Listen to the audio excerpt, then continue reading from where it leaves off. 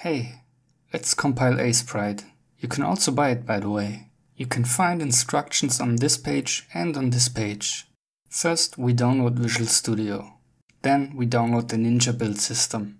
And then we download the depot tools. When installing Visual Studio, we make sure to install the C++ workload and some individual components like Git, CMake and clang. We create a build root directory where we put everything. Here I called it whatever. Then we unpack the depot tools to that directory. It looks something like this. We then open the developer command prompt. Here I shortly check the clang version. Do not close this command prompt or you might have to set up all environment variables we will set up. Here we include depot tools into our path environment variable. We switch into the depot tools directory and call a command that prepares some stuff. The error can be ignored. We go back into our build root directory and download the Skia source code.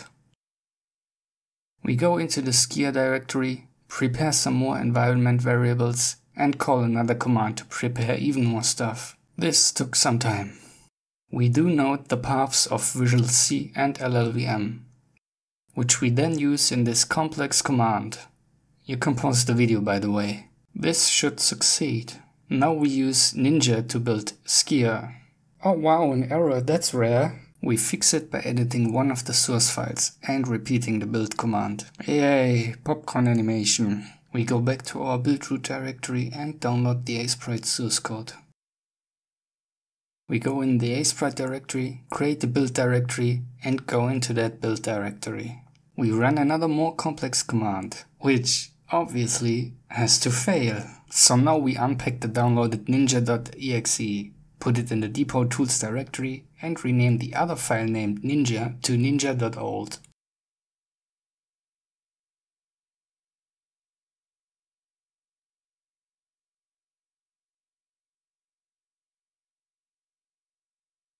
Then we repeat the build command, which seems to work this time. Before we build Aseprite, we can optionally change a bit of its configuration. Let's see if it builds. Oh yeah, popcorn round too. Before we run it, we want to back up the clean build. And then we can test if it runs.